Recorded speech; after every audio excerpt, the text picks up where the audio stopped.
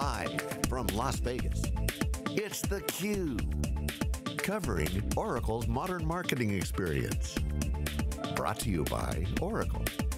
Now here's your hosts, John Furrier and Peter Burris. Hey, welcome back everyone. We are here live in Las Vegas for Oracle's modern marketing experience. This is theCUBE, SiliconANGLE's flagship program. We go out to the events and extract the signal from noise. I'm John Furrier, my co-host Peter Burris. Our next guest is Nick Cerise, the CMO of Western Union Business Solutions. Nick, welcome to the program. Thank you very much. So Western Union, you guys do a lot of cross-border money transfer, a lot of stuff going on.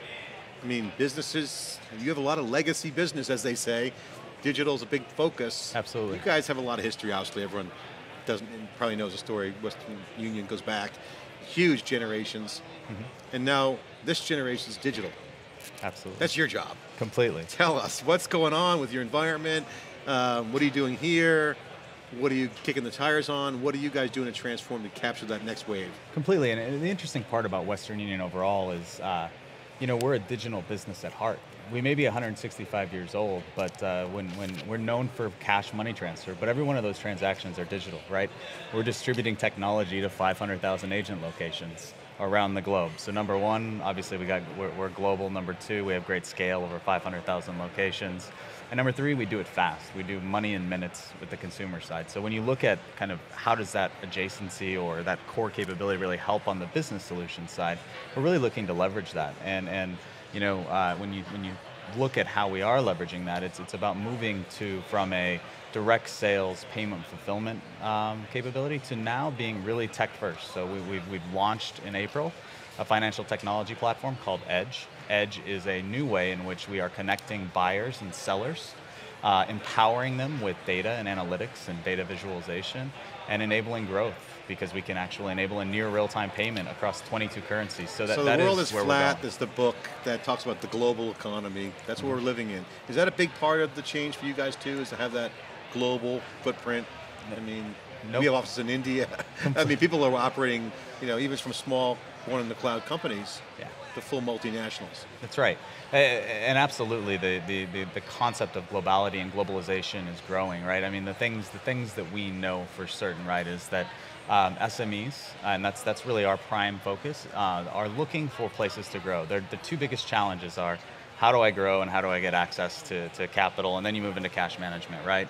And so what we try and do is, as an SME is moving into a new market, provide them with the technology that allows them to connect as a buyer or a supplier in one single platform.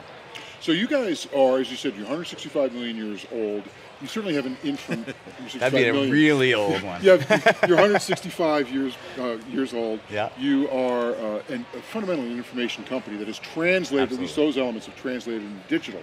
But you're kind of at this crossroads in that the culture needs to change, and you're going to be part of the process of changing the world as the transaction costs associated with moving money around the globe go down.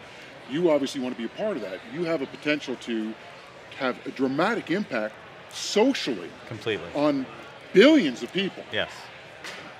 We're not going to do those changes through traditional change management. We're going to do those changes through marketing.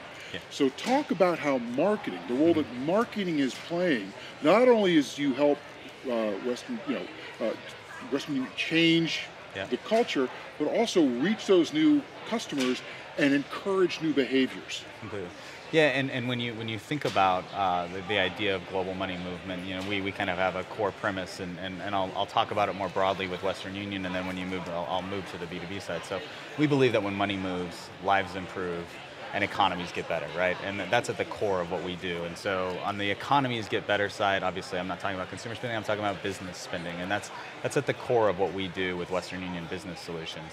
So when you think about marketing and how are we enabling that, what we have to get over first in order to enable that is letting the world know that actually Western Union does global business payments, right? There's a reappraisal of our brand that has to happen. So that's a big marketing challenge for me, is to say, now how do we force a reappraisal? And it's actually a natural connection for businesses to make. because when people think Western Union, they think global and they think money movement, but they have to be known. So we're actively trying to force that reappraisal in the market So at they a brand don't level. think those new customers. They don't think business, right? They think very consumer. They think of actually migrant cash oftentimes, and that's a big part on the consumer side that we're looking to change. But then when you move to the business side, just recognizing that we are actually the largest non-bank provider of cross-border business payments, and that we are someone that can provide that service is a big brand challenge. And then when you think about technology, which I'll answer your question, how do you begin to leverage technology to enable that? And that's a lot of why I'm here this week. Is we've partnered with Oracle as a fintech provider, as a marketing tech provider, and that really enables us to look differently at our customer base. And what we've realized is understanding that customer at a true kind of analytical level, driving customer segmentation, and then building out a content strategy that enables us to speak to them when they are in a buying process at the right stage and with the right message is critical. And that's really the only way that we're going to get ahead of things, and we're going to actually drive awareness of what it is that we do. So take me through kind of a use case, if you would. So I'm a small business in, say, Westchester, New York. Yep.